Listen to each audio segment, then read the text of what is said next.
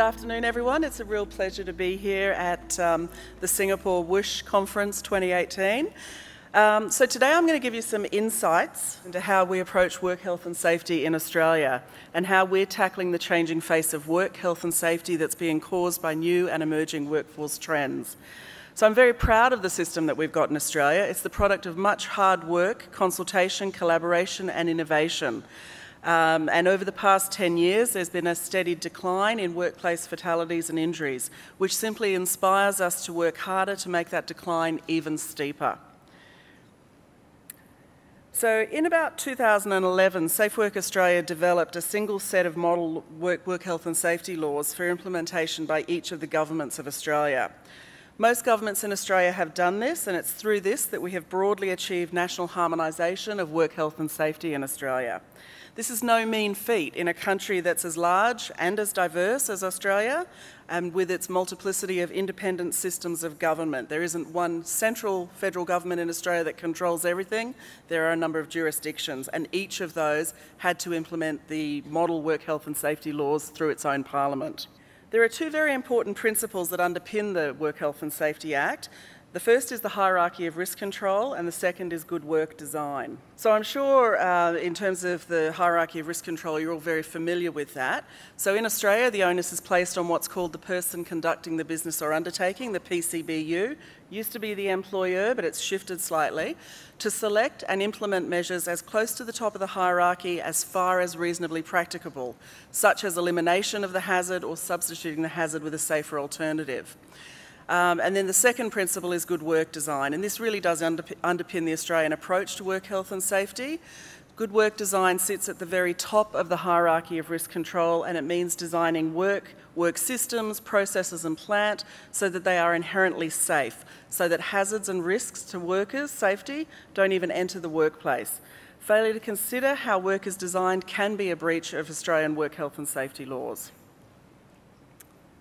So in Australia, we're very proud of the laws that govern the minimum standards to achieving work health and safety compliance. But we want more than just compliance. We pursue the ideal of best practice to reach far beyond compliance and to ask ourselves, okay, what's the next challenge? What are the new things that we can learn? How can we further innovate? And what more can we do to protect workers? Because work is changing, so must we. So we started a process in 2012 by developing the Australian Work Health and Safety Strategy, which is a 2012 to 2022 strategy. It's a forward-thinking, long-term national strategy. It's halfway through at the moment, which promotes the vision of healthy, safe and productive working lives and provides measurable targets to be achieved by 2022. It places focus on a set of priority industries, and that's those that experience the highest number of fatalities in injuries, and places the emphasis on designing workplaces and work so that they are inherently safe. The national strategy drives work nationally so that all of the work health safety regulators across Australia have a common objective and a common aim to work towards. So I said earlier work is changing, and so must we. What I'd like to do now is talk about the ageing workforce, automation, the rise of artificial intelligence, remote surveillance, telehealth, global communication, gig economy.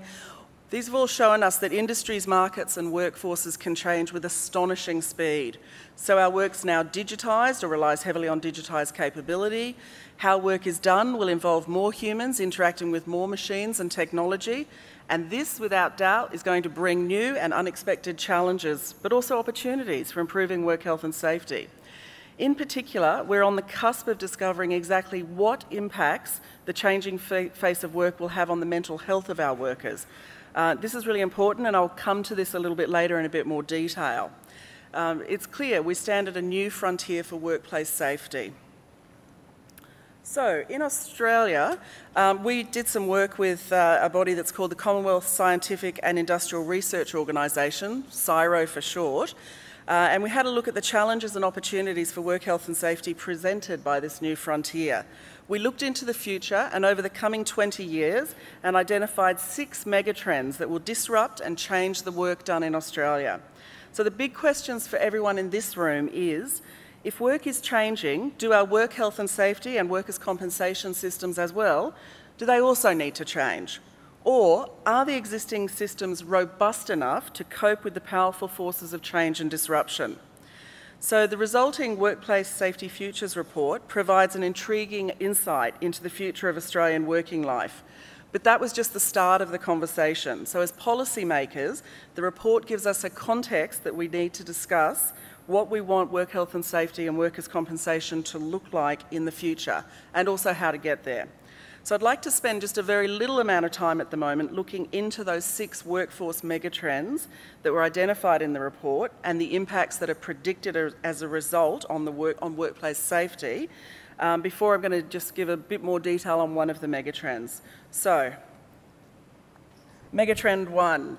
Advanced automotive technologies offer a plethora of challenges and opportunities to workplace safety. Robots are getting smarter, cheaper, more common. They're going to become more prevalent in our working places.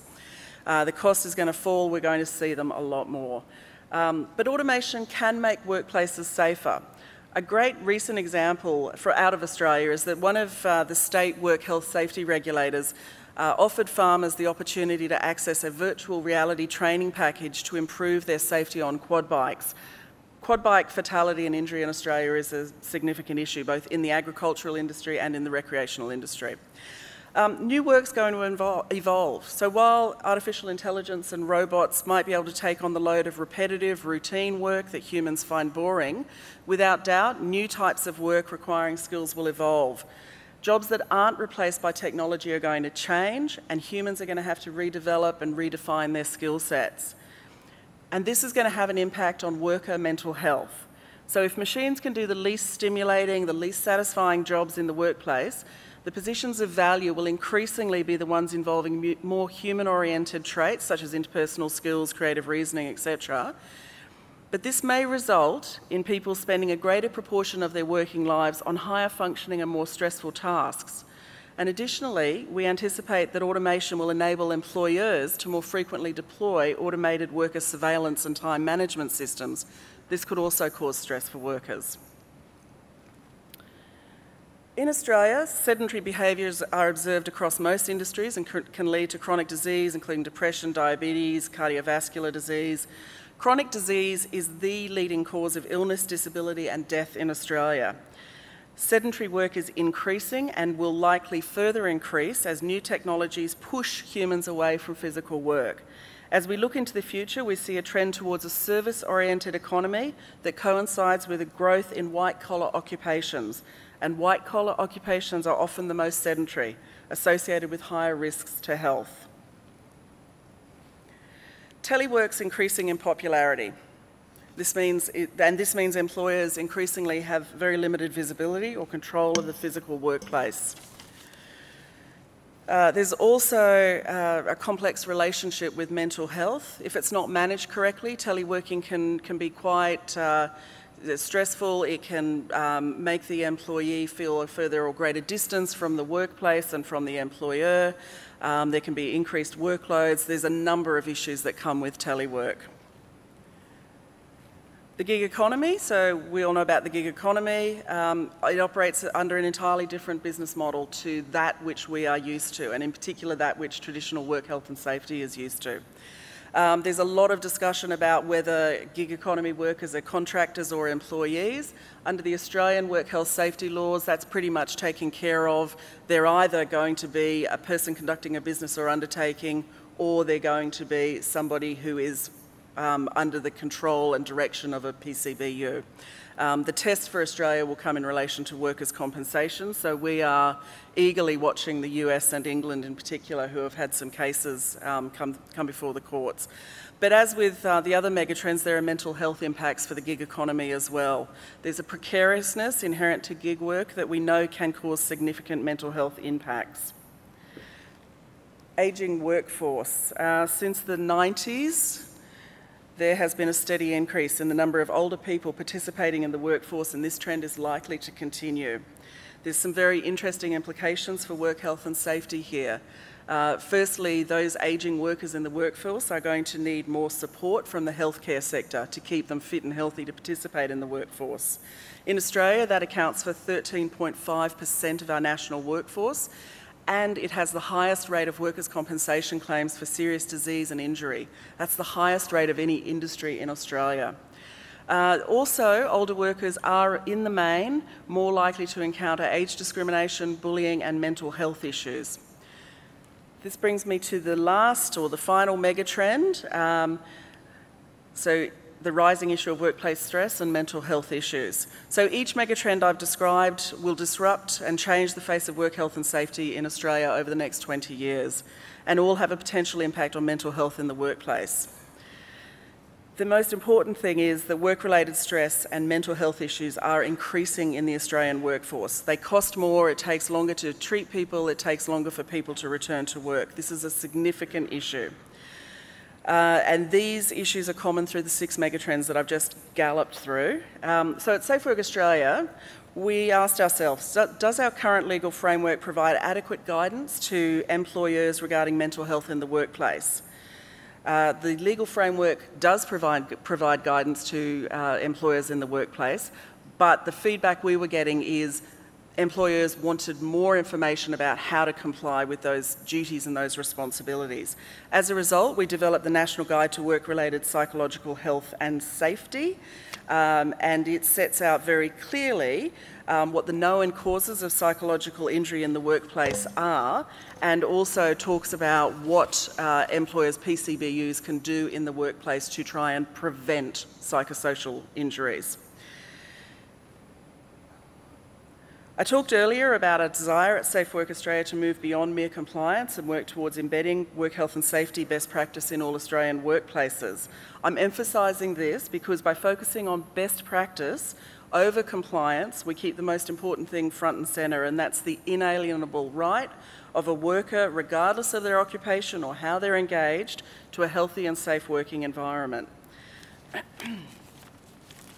So I've talked a lot today about challenges and opportunities of the changing face of work. I think we all now stand on the threshold of one of the greatest opportunities for work health and safety. We know that designing work safely from the outset is the most robust way of ensuring worker safety, and it makes workplaces more efficient and more productive. And work is right now, as we speak, being redesigned. What an unparalleled, unique and exciting opportunity for us as work health and safety professionals here in this room to actively guide in this change and collectively redesign how work is done, ensuring that worker safety is always placed front and centre. And that's the challenge for everyone here today. Thank you.